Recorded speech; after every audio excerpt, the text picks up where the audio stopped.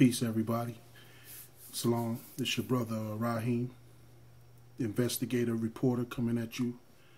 I just did the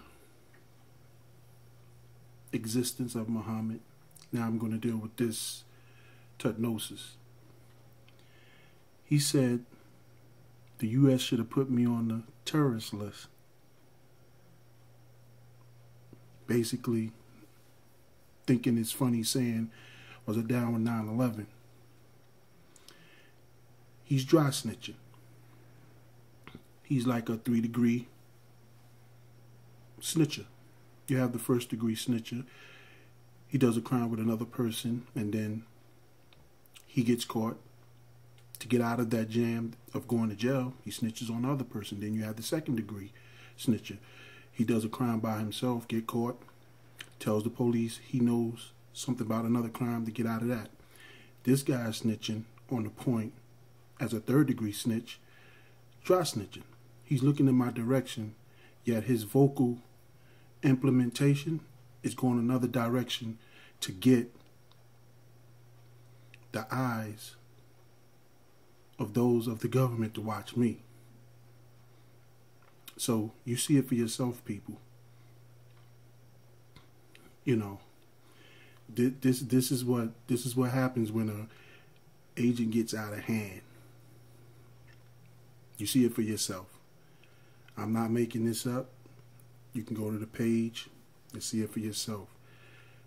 On the note of 9/11, if that idiot thinks that some Arabs got on a plane and blew up both of those buildings without doing a thorough investigation, then he's a blind fool.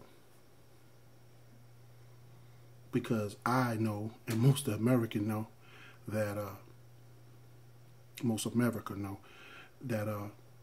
it was an inside job. And if I was to debate him, I would only use 2 points to kill his whole argument. Just 2. And they're airtight, where he can't get around them. So, you see it for yourself, folks. I don't even have to go into it deeply. It is what it is. You know what I'm saying? Look what he's doing.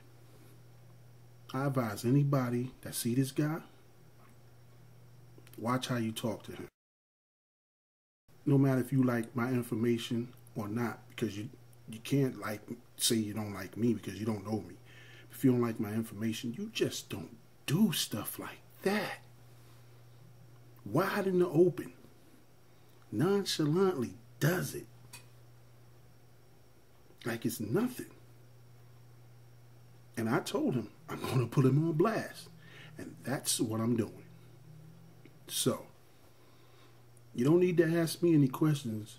Go ask him why you can get his name, hit him on the email, and ask him why he did it. You know what I'm saying? I was cool enough to show the information that he asked for. Now, he can go search. That's it. Salam. Peace.